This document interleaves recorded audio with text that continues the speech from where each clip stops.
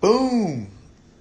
What is going on, my friends? We are not in my car, but I'm still calling this Podcast Marketing Secrets in the Car because that's the name of the show. I'm not going to change it, period. Okay, so today I have something really special for you. I have 3 things for you, or 3 different frameworks you can use to grow your show. These are 3 things you can always use that are going to give you magnetic content. 3 things that people are always going to click on, they're always going to use, they're always going to be of interest to somebody. So if you're starting a podcast or you're launching a show and you don't know what to say, or maybe you're afraid that you're going to run out of content, or you're afraid that you're going to run out of things to talk about, or that you're going to be talking about stuff that's just not really that interesting, right? I'm going to give you 3 frameworks today that are going to help you blunt this. And you can even start your own show off of these 3 different frameworks. You can go Monday, Wednesday, Friday. That would be quite hard, but you can do a whole show around these 3 things, right? It's going to be super simple. Anyone can do them. They're not like special things, and you're going to like them. So, number 1. Well, I guess, I don't know if do I have to do it? Do I have to do it? Maybe I have to tell you, listening to the end of this, why this is important.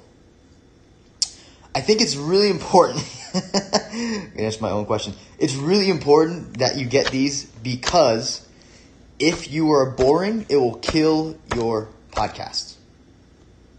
I'm going to say that again. If you're boring, it will kill your podcast. And it doesn't mean you have to be interesting.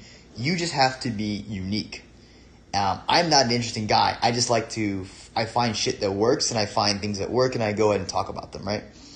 So they're important because if you're boring, your podcast will not grow, people will not listen, and you will likely give up very, very soon. Okay. So, number one framework or thing you can always do, you can always refer back to, in your podcast, it's always going to get listens, is reading the mail from your listeners. This is email, physical mail, or voicemail from your listeners. So get your listeners to call in, either download that recording and use it in your episode, or you just read it off and say their name if they like. And this is always something you can refer back to. I listen to shows actually that do this all the time. Every single episode, they have a new listener read. And that person who wrote it is going to share it, and they're going to be really happy you wrote it, as long as you don't piss them off and call them an idiot after you've read their question. And then B, it's always something new and fresh. Like the listener on the other side of this, think about this. You're the listener, and they say, "Oh, listener question of the week. Here we go." You don't know what's going to happen. So it's a bit of novelty. What's up, Steven? It's a bit of novelty that you can always refer back to. You can always use. There's no work on your end. So using listener mail, getting people to DM you, getting people to send you a voicemail, an email, just to to collect leads if you're trying to coach. And then B, it's novelty. People love novelty. It's one of our cognitive biases. We always will be intrigued and engaged by novelty. So you can use this in your email scripts. You can use this on your podcast titles, all kinds of stuff. It always works. Number 2 is case studies. So if I did a podcast called How I 10x my income in 7 days, here's how, or How I 10x my income in 7 days, everybody would listen to that. They'd want to know. So case studies on what you've done. Maybe if you're a fitness professional, how I dropped to 12% body fat in 7 days or 17 days or 30 days.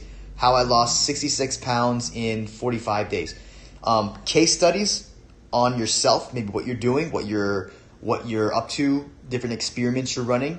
Like if you look at Tim Ferriss, he did this and his show blew up.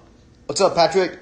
So Tim Ferriss did this. His whole blog blew up. He did this the whole time he was doing the 4-Hour Work Week, the 4-Hour Body, the 4-Hour Chef.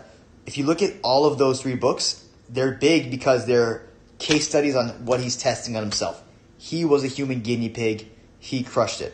I love his blog, by the way. So case studies on how yourself is number 2. On how you can get very viral content that's always going to land with your audience. Granted, it's not hard. It's not easy to do this shit, but it works.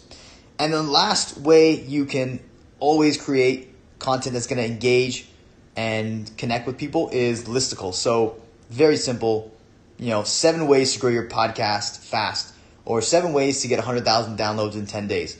These simple but very enticing, benefit-rich titles and hooks work. They flat out work. Whether you like them or not, they work. If you use them in your show, you will get more downloads. You will get more engagement. People will be curious as to what you're doing, and they will listen to your show. So use them. I'm going to run through them again because we had some people jump on here a little late. Number 1, this is 3 things you can use, three frameworks you can use to always get more downloads, always grow your show. Number 1 is using listener voicemail or listener mail or emails. So reading off the questions you're getting in. It's novelty. People love that. People always go for that. Number 2 is using case studies, whether that's your own personal case studies or your own, or maybe clients or friends or whoever.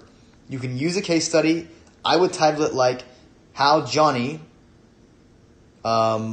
reduced his insurance bill by 79% in 12 days. Something similar like that. What's up, Mike?